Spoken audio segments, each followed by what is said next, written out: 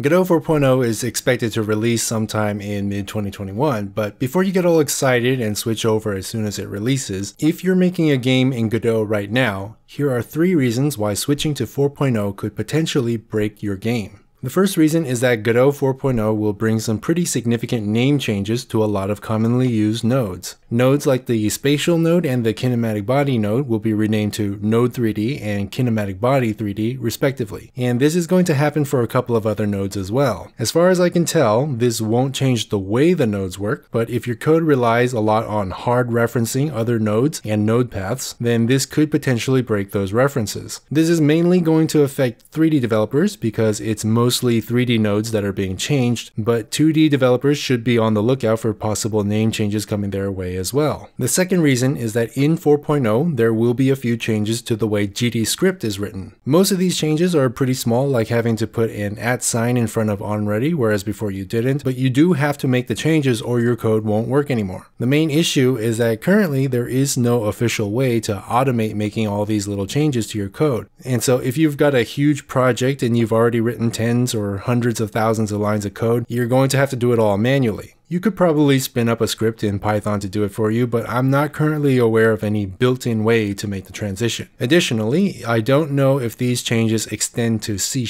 or any other language you may be using that isn't GDScript, so make sure you do your research. Finally, the last change I want to talk about is that GLES3 support is planned to be removed, maybe not in 4.0 itself, but in future updates. Currently, you can choose between GLES2 and GLES3 as your renderer, but in Godot 4.0, GLES3 will be removed and replaced with Vulkan. If you are currently working on a game using the GLES3 renderer, it is recommended you stick with whatever version of Godot you are using right now and only use 4.0 for other game projects. I haven't been able to find much info on how much backwards compatibility there will be in Vulkan, but odds are you won't be able to just switch over without breaking a few things. If, on the other hand, you're using GLES2, you're probably going to be fine continuing to use it in 4.0, but again, trying to port your GLES2 game over to Vulkan in the middle of a project might cause you some problems, and so that fabled performance boost you keep hearing about, you're not going to be able to take advantage of it until your next project. In conclusion, when Godot 4.0 releases, if you are already working on a game and can't afford to start over from scratch, stick with the version you are using right now. If on the other hand you really want to start working with all the new technology that's coming with Vulkan and you don't mind starting over, then go ahead and make the switch. Thanks for watching, like, subscribe, bell, links to my Twitter and Discord down below, and as always,